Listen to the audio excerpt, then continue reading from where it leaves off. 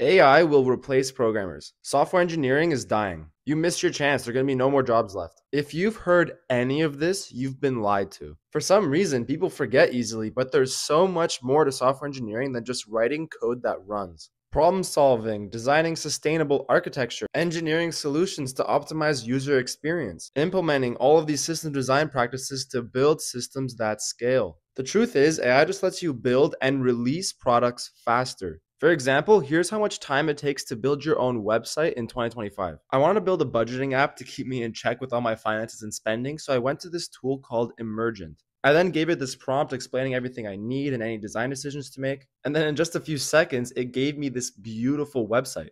Like, look at all of this. It's absolutely incredible that I could do this in just under 3 minutes. Don't be scared of AI tools. Leverage them and learn how to become a better software engineer. So I highly recommend you check out Emergent. It's such a great tool and will save you so much time.